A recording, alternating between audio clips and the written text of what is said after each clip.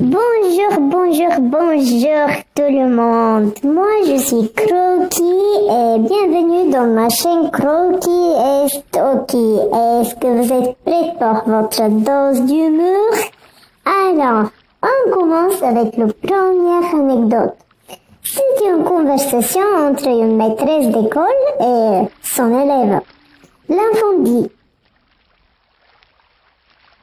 Madame, est-ce que je peux être punie pour quelque chose que je n'ai pas fait?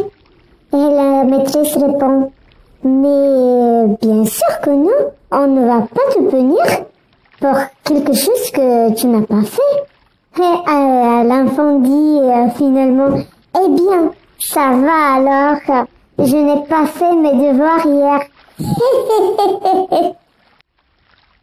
Une étudiante en médecin répond aux questions du professeur. Qu'est-ce qui provoque la transpiration? Et la jeune fille dit: Vos questions, monsieur. C'est dans une école à la frontière franco-suisse et l'institutrice dit qu'elle est fan de l'équipe de France. Elle demande aux fans de l'équipe de France du football de lever la main. Pour faire comme la jolie institutrice, tous les élèves lèvent la main, sauf une.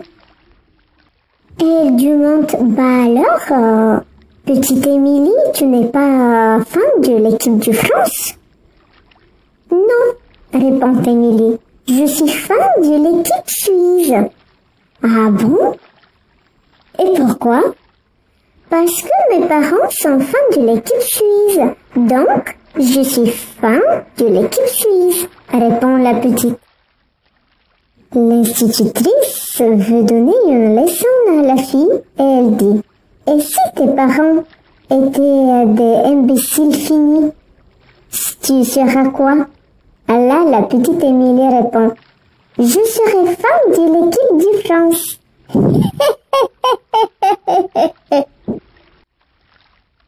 Alors, le père de David s'étonne de ne pas avoir encore reçu le bulletin scolaire de son fils et lui en demande la raison. Et ton bulletin, il est pas encore arrivé? Si, répond le gamin. Mais je l'ai prêté à Paul pour qu'il fasse peur à ses parents. Un matin en classe, la maîtresse demande à ses élèves: Qu'est-ce que la poule donne? Une petite fille répond: Elle donne des œufs. C'est bien, Mathilde. Maintenant, qu'est-ce que la chèvre donne? Un autre gentil petit élève répond: Elle donne du lait de chèvre. C'est bien. Maintenant, qu'est-ce que la vache donne? L'élève le plus instruit de la classe répond: Elle donne des leçons et des devoirs.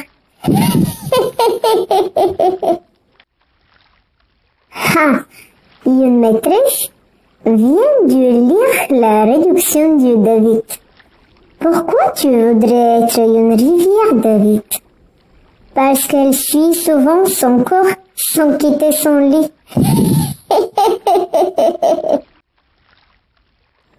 Il faut écouter celui-ci. Une maîtresse demande à ses élèves: Si je dis je suis belle, c'est à quel temps? Une élève répond: Sûrement au passé, madame.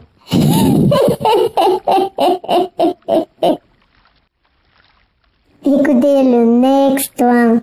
Alors, une maîtresse demande ses élèves: Quel est le futur du je baille? Et les élèves, ils répondent: Je dors. Écoutez celui-ci. Il y a un voleur qui vient voler des objets dans une maison pendant que les personnes dorment. Et puis, une petite voix derrière dit: Vous pouvez aussi prendre mon bulletin scolaire? Super! J'étais le seul à répondre à la question de ma maîtresse. Et c'était quoi la question? Ah, c'était qui a posé ses punaises sur ma chaise. Et voilà, c'est fini pour aujourd'hui mes amis. Et donc, on se retrouve la prochaine fois pour les nouvelles anecdotes. Et si vous voulez vous abonner à ma chaîne, n'hésitez pas, c'est juste en haut en cliquant sur le lien. Je vous remercie beaucoup et à très bientôt. Au revoir.